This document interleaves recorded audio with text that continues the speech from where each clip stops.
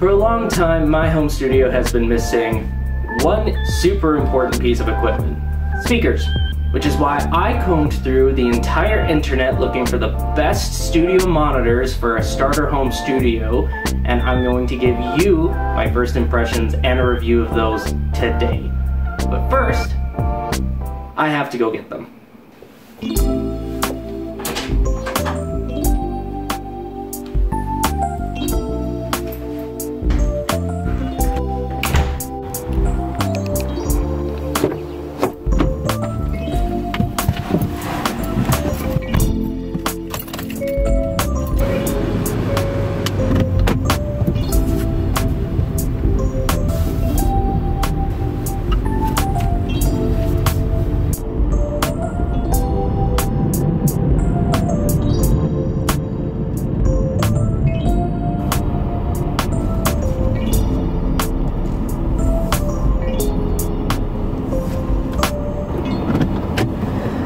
Alright, finally here.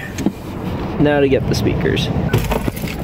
Okay, so just because I don't want to cause a scene when I actually go inside, I think I'll stop recording now and continue recording after I have the stuff. Alright, back out with the loot, and spent not a dime. Instead, I spent 550 bucks in gift cards, so thank you to my friends and family for paying for my speakers for me. Now I head back home and unbox these bad boys.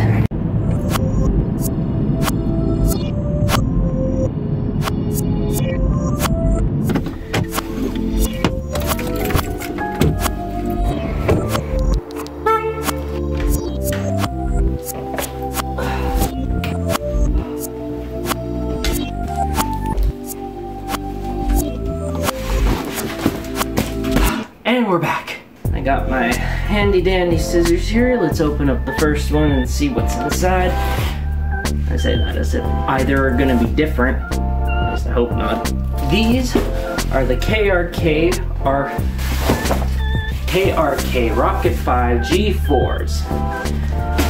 They are 5-inch monitors with a really difficult to open package. These are one of the most commonplace studio monitors you'll see, and if I can get it open, you should recognize them. Okay, so first box in, we've got another box. Duh. What do people do unboxing videos? This is impossible. Alright. This is the box that they came in. Probably help if it wasn't upside down. Rokit 5. It's got the signature yellow cone. I did think about getting the larger 8-inch version of these, except for the fact that they wouldn't fit on my desk. Boom. These are really well packaged. Power cable. There, that. A little twist tie, which I might save because I am in need of some cable management. Pretty standard. Power cable. Put that aside for now. Now for the moment of truth.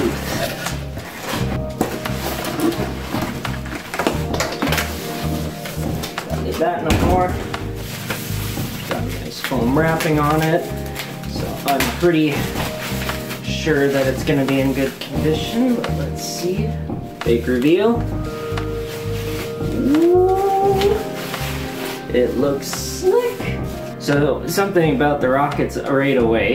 It's got the port in front, which is a little bit different than what you see on a lot of speakers, and it's got this built-in foam pad at the bottom here too, which is great for sound isolation and saves me from having to buy studio monitor stands and fit them somewhere in here. Alright, well, I'm going to unpack the second one. It's going to be the exact same as the first, so I assume I'm going to unpack them and let's get some shots of these set up.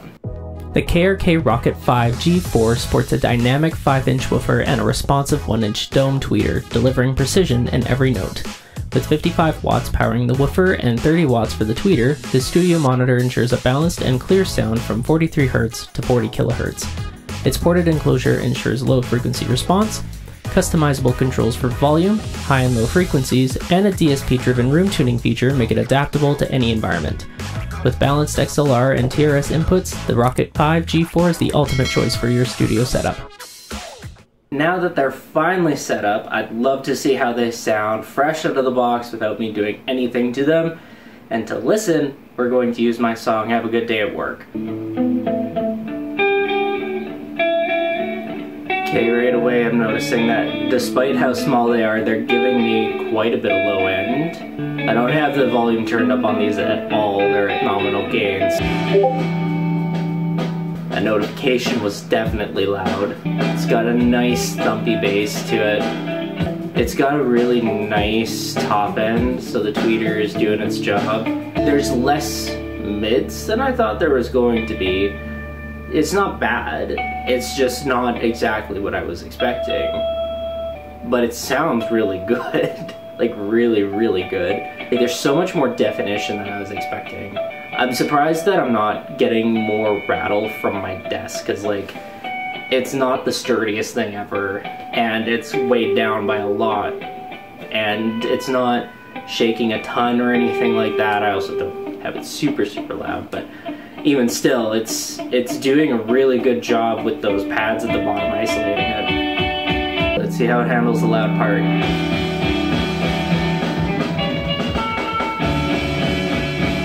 Just fine. Alright, well, overall I gotta say I'm super impressed. These speakers ran me just over 500 bucks, and they've got crystal clear clarity in the high ends. They offer a nice low bass, especially considering that they're only 5-inch speakers. I got quite a bit. If you were to get these for yourself, I'd say just be aware that the bass is boosted on these, and when you move it to a different sound system, you're gonna lose a lot of that bass, because it's bass boosted. It is super bassy. That being said, for the price point, these KRK Rokits are above and beyond one of the best speakers you can get as like a home studio. There's a reason you see these everywhere. They're amazing. They sound great, they look great, and they fit on my tiny little desk. So overall, 10 out of 10, would highly recommend. The only thing I might adjust is I might do some EQ shaping, and I might do a little bit of volume adjustments to try to fit it to my room a little bit better than it is. But other than that, it's great. That's it for this video. Thank you everybody so much for watching. If you liked this review, hit the subscribe button, and remember to like and comment if there's any other gear that you'd like me to review. As always, thank you for watching, and I'll see you next time.